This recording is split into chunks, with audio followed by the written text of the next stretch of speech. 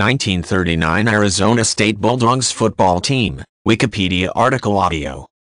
The 1939 Arizona State Bulldogs football team was an American football team that represented Arizona State Teachers College in the Border Conference during the 1939 college football season. In their second season under head coach Dixie Howell, the Bulldogs compiled an 8-2-1 record, won the conference championship, played to a scoreless tie against Catholic University in the 1940 Sun Bowl, and outscored their opponents by a combined total of 212-56. The team captains were Wiley Aker and Noble Riggs. The Bulldogs finished 6-0 at home, 2-2 on the road, and 0-1 on a neutral site. Hillman Walker was an assistant coach.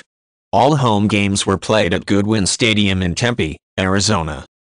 In the season opener, Arizona State delivered a 20-0 road shutout victory over San Diego State. The Bulldogs produced another shutout in their home opener, as they beat West Texas State 19-0 in Tempe. Arizona State shut out Cal Poly 35-0 at Goodwin Stadium, as halfback Haskell Henshaw scored a touchdown on the 91-yard kickoff return. The Bulldogs prevailed for a 28-0 home win against Whittier. Arizona State earned a 7-0 road win at New Mexico State, marking their fifth consecutive shutout victory to begin the season. The Bulldogs outlasted Texas El Paso, 27-7, in Tempe. Arizona State's six-game winning streak was snapped in a 19-7 road loss at Hardin-Simmons. The Bulldogs responded with a convincing 41-6 home victory over Now.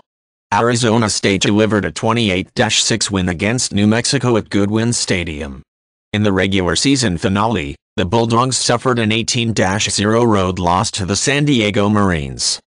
On January 1, 1940, Arizona State played to a 0-0 tie against Catholic University in the 1940 Sun Bowl.